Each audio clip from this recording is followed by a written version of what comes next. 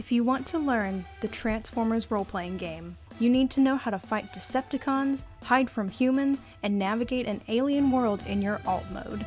The Essence 20 role-playing system that Transformers runs on uses skill tests to measure success.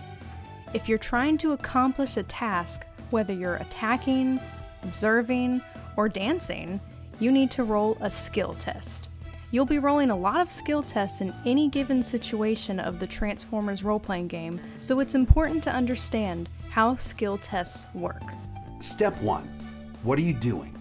Are you attacking an enemy? Racing a Stunticon? Trying to blend in? If you're attacking, you need to narrow down how you're using your attack. Weapons have effects and alternative effects. For example, your basic unarmed attack can stun a creature for 1 round, or it can deal 1 damage, or grapple, shove, or trip them. Before you attack, you need to declare what effect you're aiming to deliver.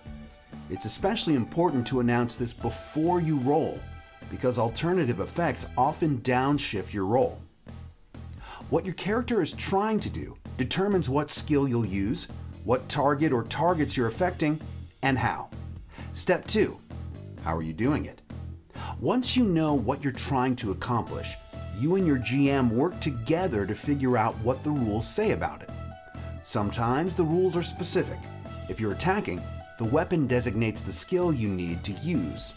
Other times, there's flexibility.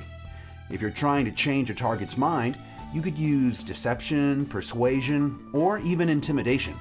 If it's an animal, you could use animal handling. Some actions are so specific and outside the box, you'll need to make a call, like if you're using a door sticking off your back in bot mode to jam a giant gear. Even when the rules are clear, the situation can overrule what's written. For example, attacking with a grenade is an athletic skill test. But what if you're not throwing a grenade? You're sneaking it into a seeker's cockpit. Deception, finesse, or infiltration make more sense based on how you approach the task. Step 3. Modifiers. Before you roll your skill test, you need to figure out which dice you're rolling. Start with a d20 and the skill die of the skill you and your GM settled on in the previous step. Then, your GM tells you if you're rolling with an edge, a snag, an upshift, or a downshift. When situations are in your favor, you can gain an edge or 1 or more upshifts to your roll. Gaining an edge means rolling 2 d20s and taking the higher result. You can only gain an edge once on a skill test, as it represents a major swing in your favor. Upshifts, on the other hand, are incremental improvements that represent small changes in your favor.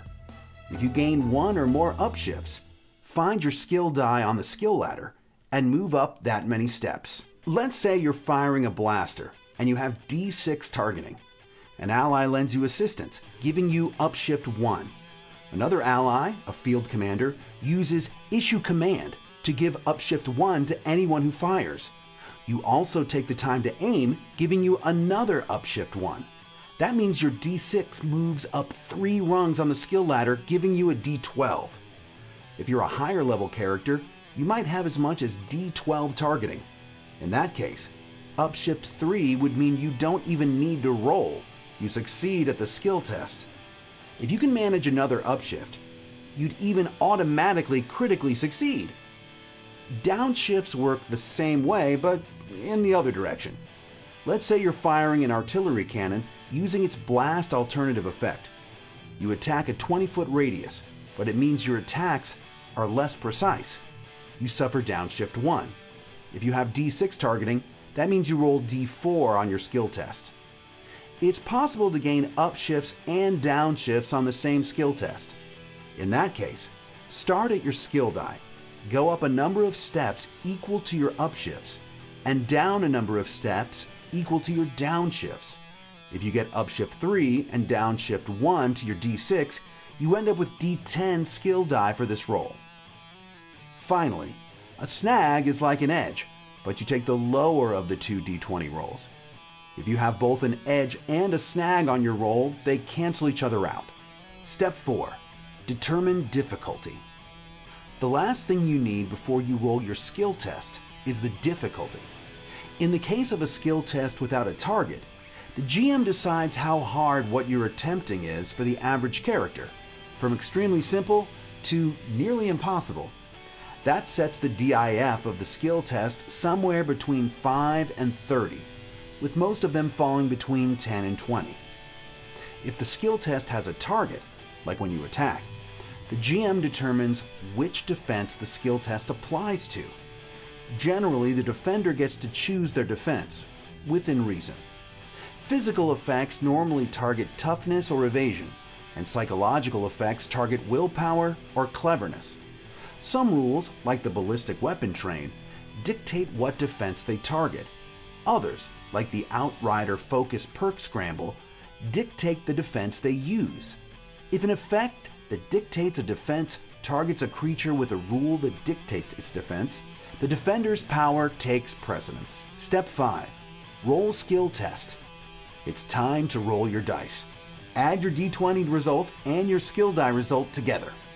If you are specialized in the skill and the skill test reflects your specialization, you roll your skill die and every lower die on the skill ladder. For example, if your skill die is d10 and you're specialized, roll d10, d8, d6, d4, and d2. Add the highest result to your d20 result. Step 6. Results. If your total equals or beats the difficulty of the roll, you succeed. Apply the effect of your skill test, such as overcoming an obstacle or dealing damage to a target. If your skill die is above a d2 and rolled its highest possible result, and your skill test succeeds, you've scored a critical success. If you were specialized and any skill die above a d2 rolled its highest possible result, and your skill test succeeds, you've also scored a critical success. That means you succeeded and gain an additional benefit. Similarly, if your result doubles the difficulty, you succeed with a high degree of success, granting additional benefits. That's the basics of skill tests. Figure out what you want to do and how, modify your skill die, roll the skill test, and determine your results.